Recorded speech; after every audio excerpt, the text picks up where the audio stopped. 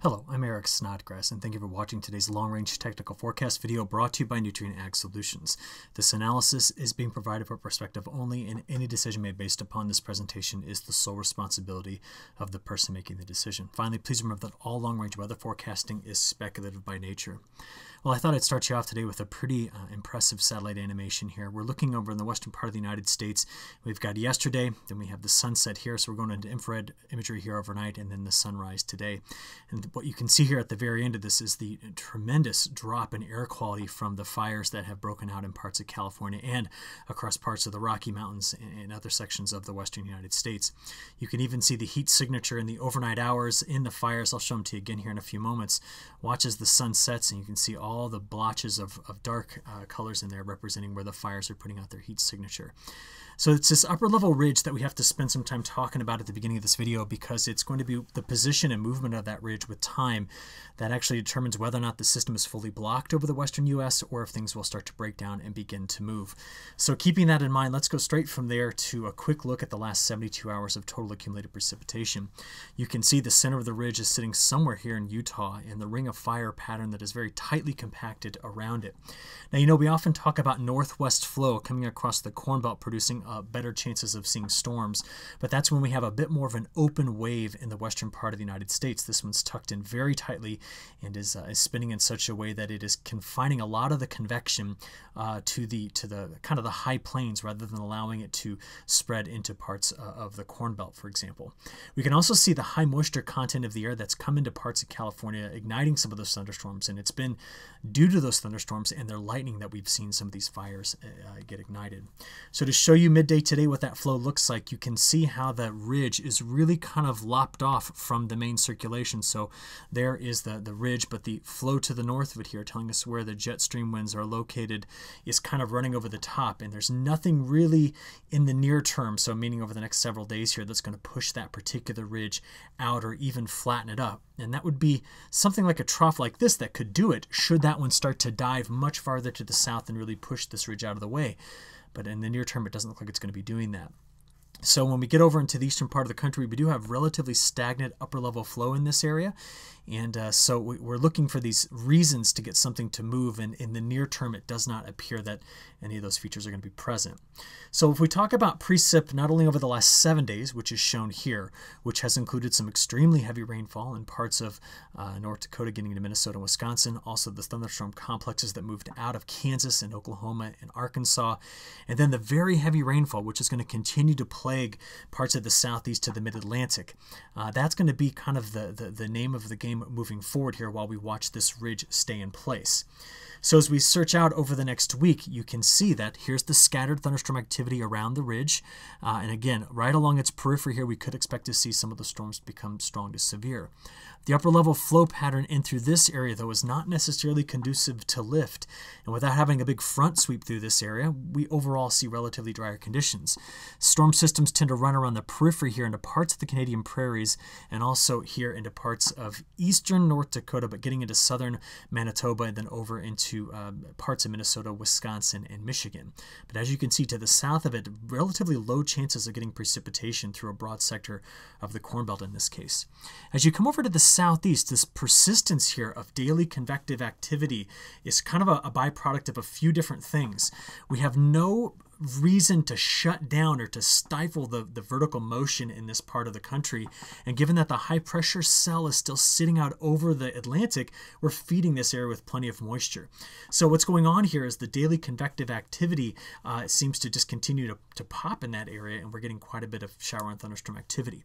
But the attention I think a lot of us are going to be paying, much more closely to is going to be what's coming out of the tropics, because as you can see there, conditions in parts of the Gulf of Mexico and along the southeast coast do look very, very wet. This particular forecast is shared very well by the National Weather Service, which again is blending several models, including the GFS. And you can see that overall the picture here between the two models looks very similar. This, of course, being the National Weather Service's forecasts. So what's going on in the tropics? Well, we're still giving, the National Hurricane Center still giving what's called Invest 98L, a 90% chance of developing. And over here, this would be the second system that's in the Caribbean, an 80% chance of developing. But we've watched some very interesting trends in the last couple of model runs. In fact, some of the deterministic models have been failing to resolve tropical cyclones especially out of the Invest 98L, and have allowed 97L to actually get here into the Gulf of Mexico at times. So let me show you what the latest thinking is on both of these systems.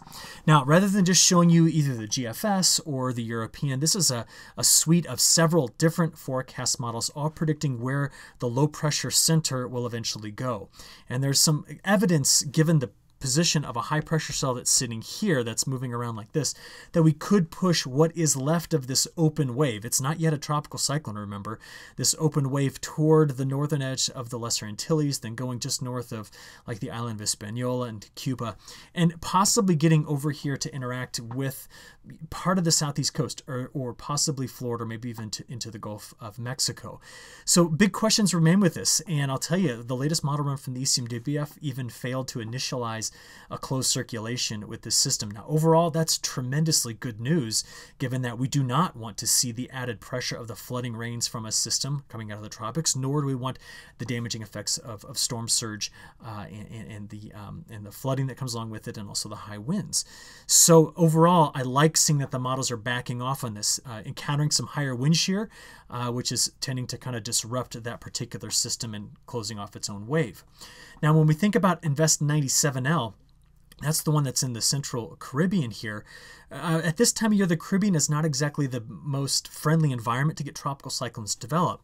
And the models, once they get this cluster of storms over toward the Yucatan Peninsula, there's, like you see here, quite a bit of spread as to where the potential center of that wave could move. And if it should get into the Gulf of Mexico, will it continue to develop? So I hate to do this, but right now, predicting the paths of both of these tropical systems, there's more question marks than there are answers at this point.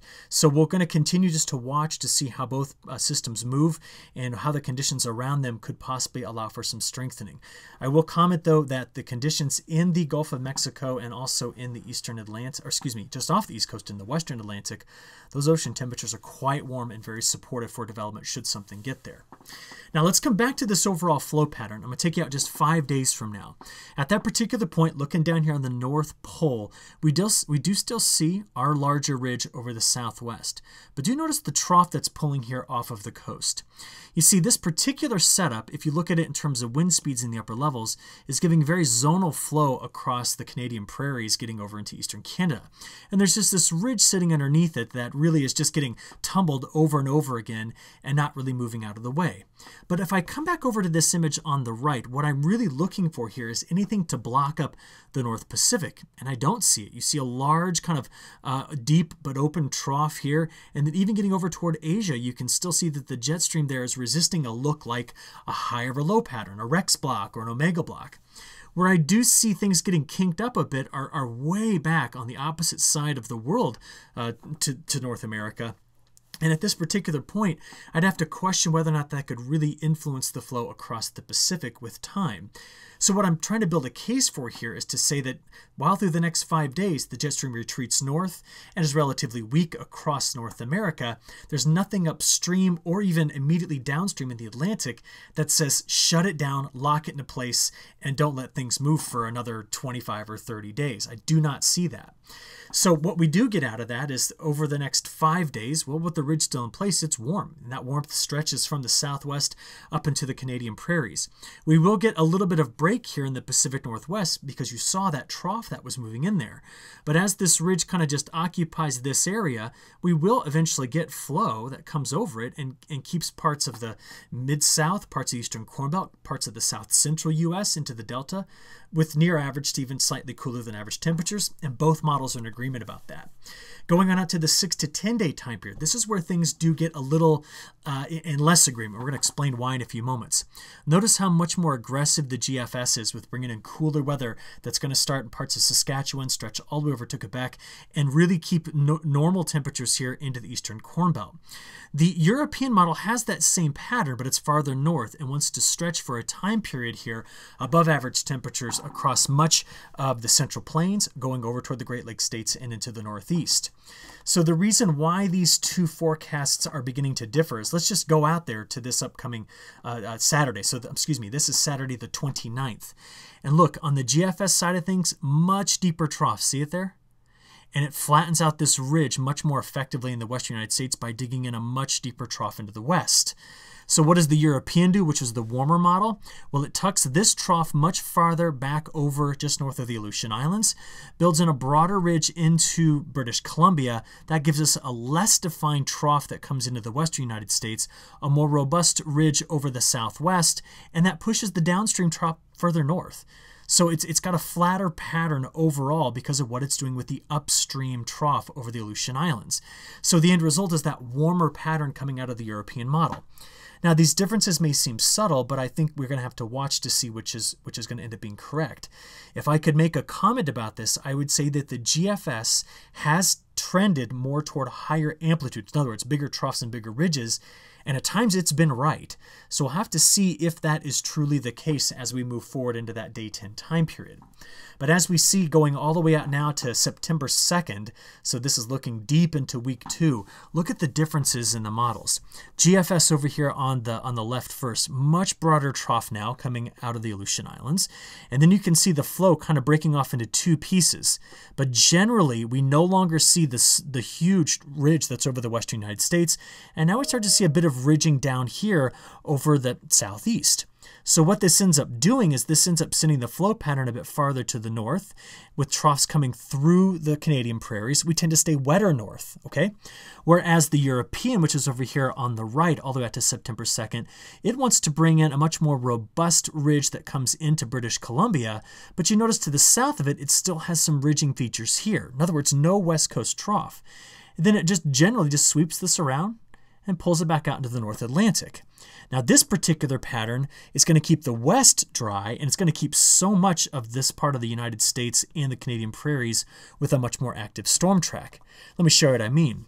Over there on the left, you see how the GFS really wants to keep this corridor wetter. And of course, we'll talk more about the tropics in a few moments, but it tends to be drier as you get down toward the Gulf Coast. It doesn't mean we won't have daily thunderstorms down here because it's still going to be humid and storms are going to pop, but not necessarily the more organized precipitation we see to the north. The GFS, though, is considerably different from the ECMWF, which, look at this, it's just got a whole wide corridor here painted over to having a more stormy start to the month of September. So some significant model differences we're going to have to pay close attention to, and I hope that my explanation of the difference in that flow pattern helps you understand why those differences exist. But let's take this on out and talk temperatures as well. Remember, with the GFS and that broader trough, look at the broader sector of the United States here that's showing up cool. It's not that the European is not cooling things down a little bit, but with the ridge, much more established ridge in the west, that's why we tend to see warmer temperatures up the west coast, and again, more precipitation downstream. So the higher amplitude pattern in the GFS is actually keeping things drier farther south. That's really what I was trying to illustrate with this particular setup. Now from there, I want to show you the model output first, and let's try to make some sense of it. We're going to use our two major long-range forecasting models for the week 3 and week 4 time period. The CFSV2 is first. Now we've got two time periods, September 2nd through the 8th on the top, and the 9th through the 16th on the bottom. And the maps on the left represent precipitation, and on the right represent temperature. Now, when we look at both of these animations, I'll tell you something about the precipitation patterns. I have yet to see a global model consistently pick up on a week 3, week 4 precipitation pattern. So what we're going to have to ask ourselves is there anything blocking up the pattern to shut down the precipitation? In other words, to turn it off, make it super hot and dry for a lot of people. At this point, when you look at this, I don't see that particular pattern setting up. The temperature discussion, in my opinion, is actually much more of a discussion we should have, and one I think we can make a little bit more of a case for. You can see that the models are continuing first week of September to wanting to build some heat west and also some heat along the East Coast, but allow the pattern to continue to bring in at times cooler shots of air out of the Canadian prairies and then into the central plains of the U.S.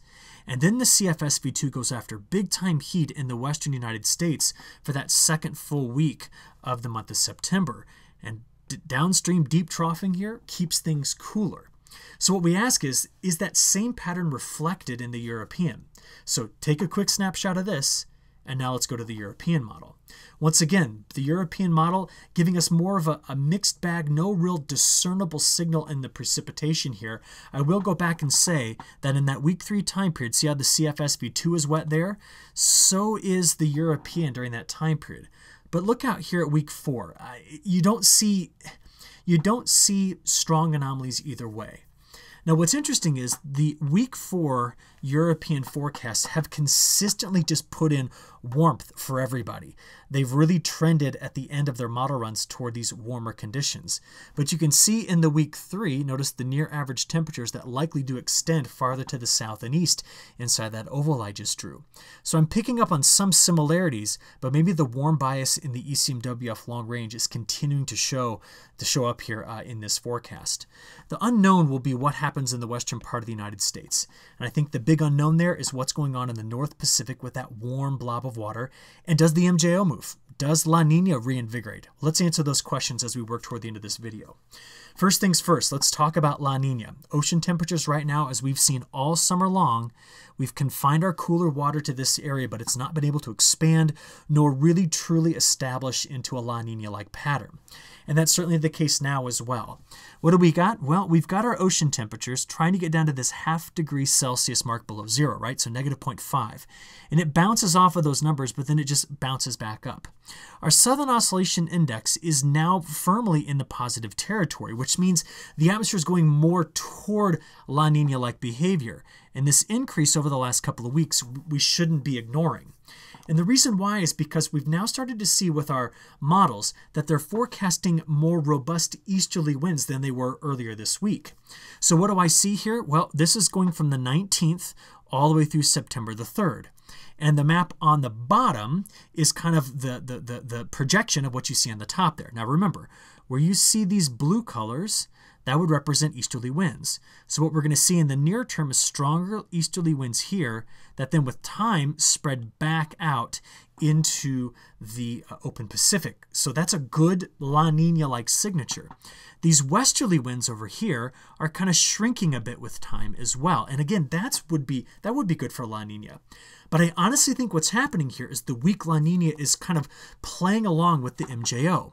So what's the MJO doing? Well, it's not doing what it did last time, which was when it got over to phase 1 and 2, stalling there. It's not. You can see that the latest forecasts want to keep bringing it on through over to the Indian Ocean. So we're seeing the spread farther to the east of the good upper level vertical motion, which means the suppressing motion, which is here, is also moving in east, kind of in concert with this as we work through the next 10 to 15 day time period.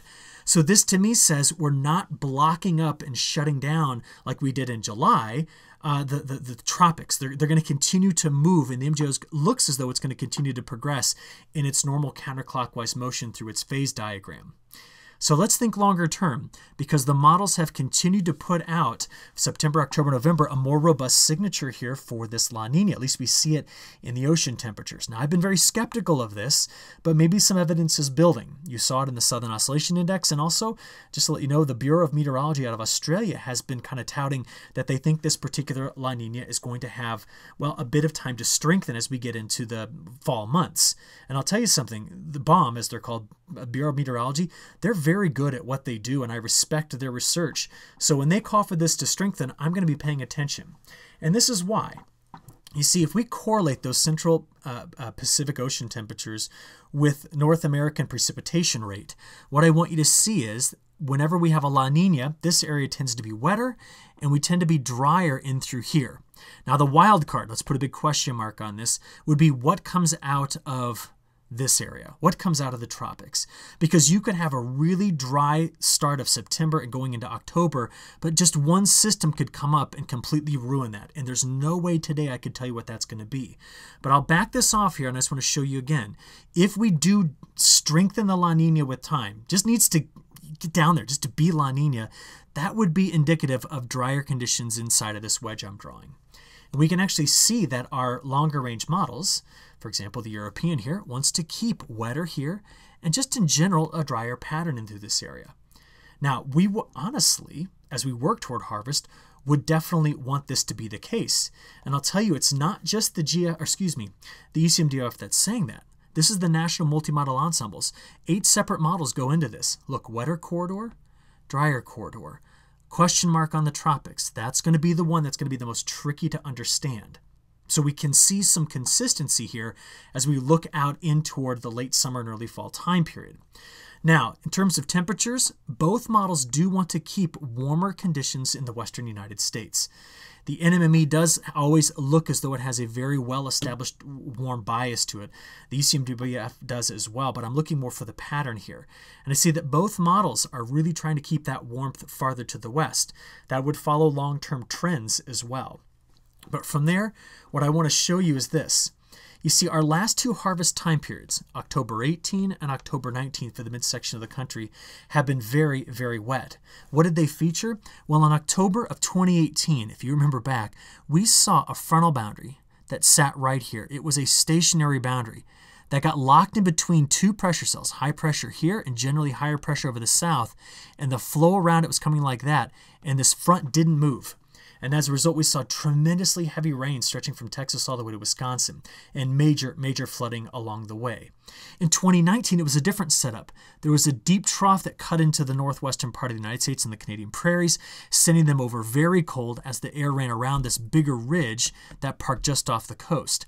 This drew in a lot of moisture, and we had just repeated thunderstorms that raced through the eastern part of the United States. This particular year, at this point, these 2 scenarios are looking less likely, and that is the main story that I want to finish with today. These 2 particular setups from our last 2 Octobers are looking less likely to be the case as we look forward into this forecast. It's not set in stone. I'm going to continue to look at it every single week until we get to October, but this is my preliminary thoughts on how things are going to shape up. So thanks for giving me your time again today. Look forward to talking again in the morning. Have a good one. Thank you.